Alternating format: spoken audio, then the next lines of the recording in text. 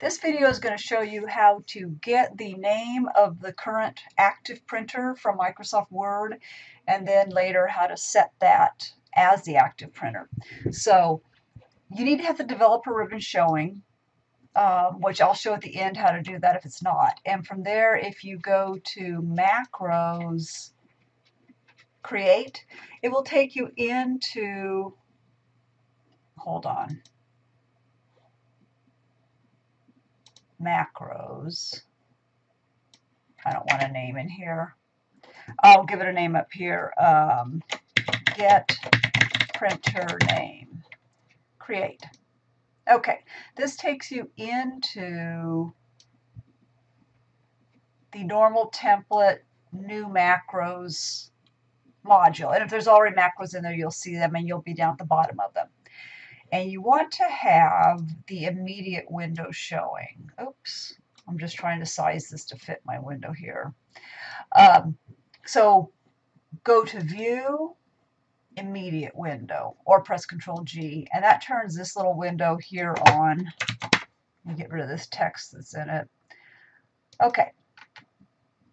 Then, in Microsoft Word itself, you want to set it to the printer. Oops, sorry, that's from the wrong computer. Go up here. You want to set it to the printer whose name you want.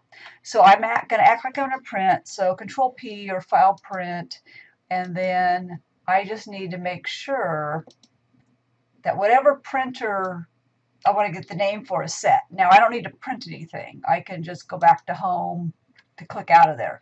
But that's now my active printer for Word. So now when I go back into the code where I'm going to do my macro, what I want to say is debug.print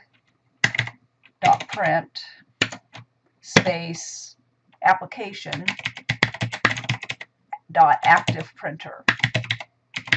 And when you see what you want, you can press Tab or click on it to get to go in.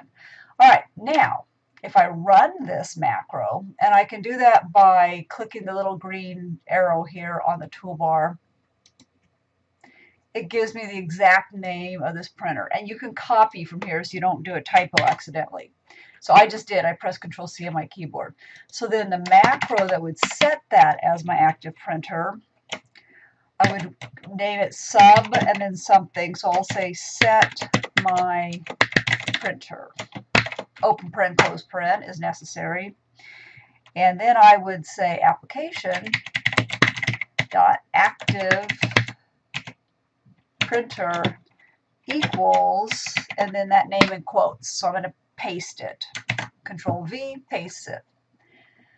And that should do the trick. So let's test it. So I'll go back to Word,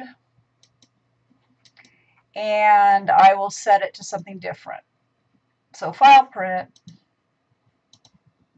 Let's do the XPS printer. This is a virtual machine, so I don't have a lot of real printers set up with it, but go back to Home. And now if we go to File Print again, it should still say that. File Print. It does. Okay, let's try running our macro. So go into the code.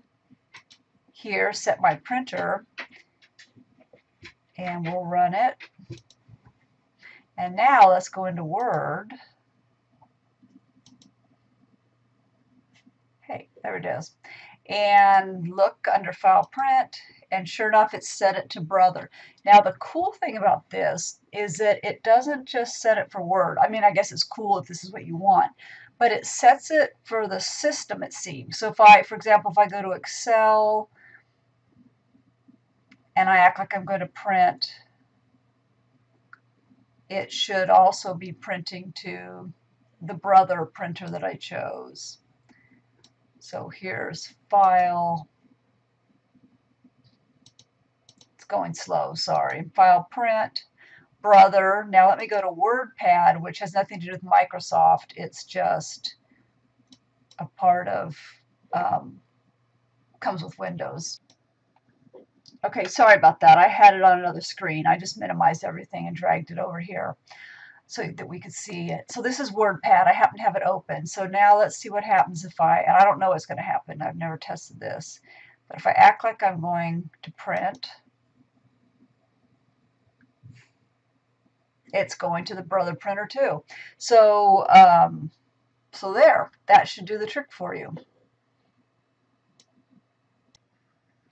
Back in Word, I said I would show how to turn the developer ribbon on if it's not on already.